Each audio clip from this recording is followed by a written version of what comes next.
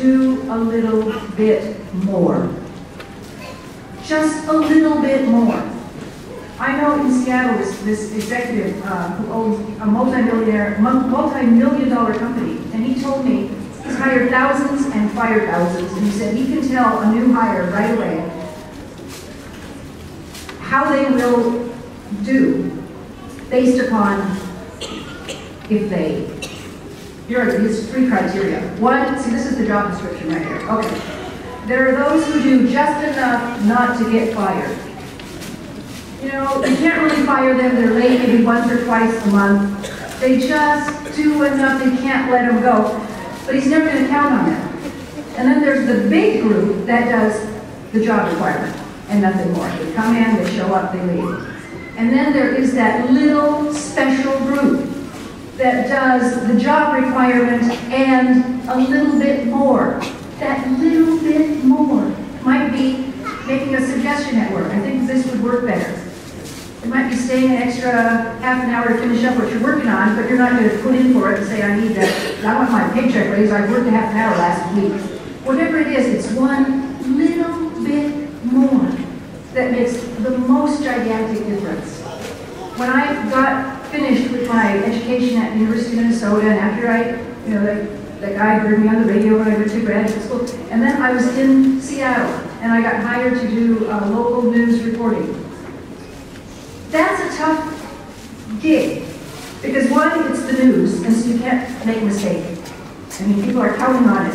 It's the news. You have to get it right, you have to spell the names right, you have to say what happened. You can't say, the mayor said something like this today. No, it has to be accurate quotes, and I was totally stressed out. The other thing is, it was really hard to get on, because everybody's competing, and we're all trying to get on the air.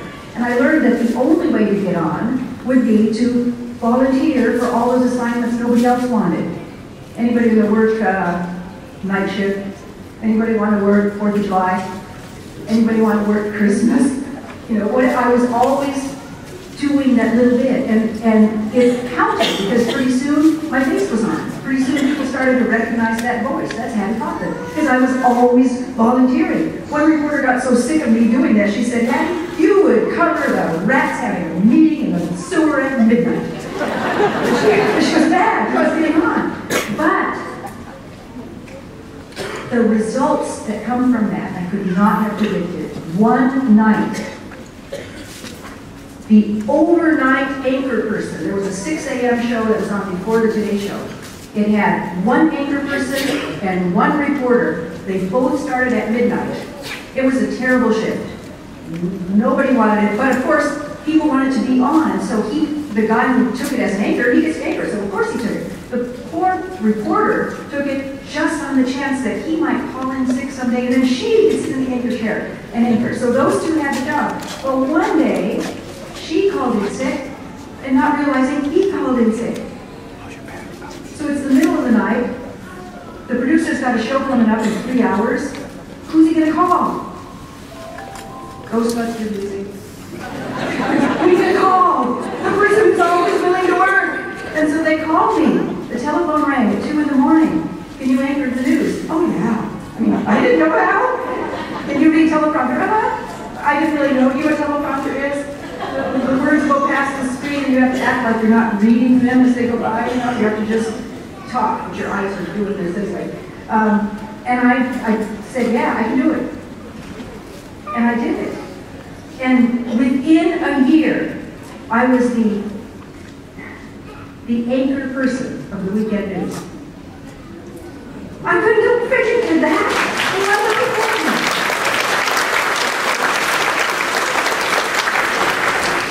And I don't want to sound like I'm bragging, because it's not about, what I learned is it's not about me. Every time you do that little bit extra, it's about all of them. It's about all of us. Because when somebody does a little bit extra, it's not just a little bit extra at work or at school. If you do a little bit extra there, it becomes a little bit extra in life, in the community, in the tribe, in the state, in the country. A little bit extra saved my life once. I was 15 and I made the stupidest decision but I thought it was the smartest decision.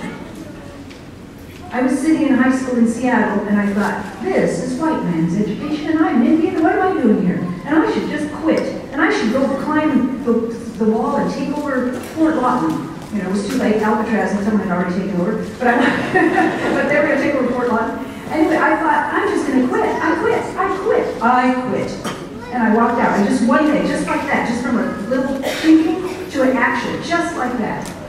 And thank God that very next day, a Native American leader named Bernie Whitebear happened to visit the Kauffman household. He was one of those community leaders who would go around and just check on Native families in the city. How you doing? You need anything? Everything going well? He was coming to talk to my parents. And I saw him, and I came bounding down the steps. I said, hey, Bernie, I dropped out of school. And I was expecting a high five, because I thought, I'm doing the Indian thing. And he stopped me in my tracks, and he said, Hattie, we don't need more Indian dropouts. We need more Indian graduates.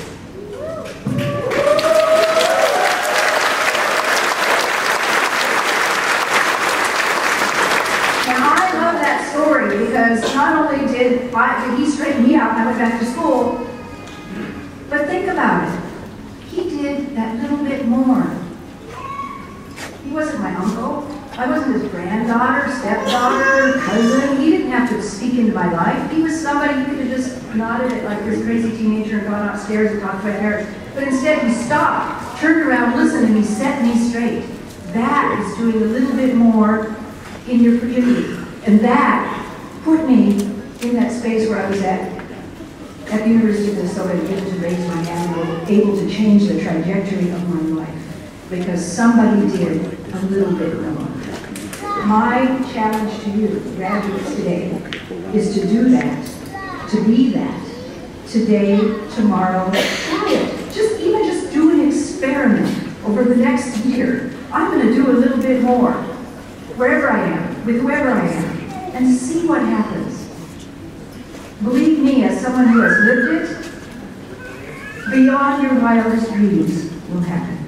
Congratulations to you. Thank you for having me.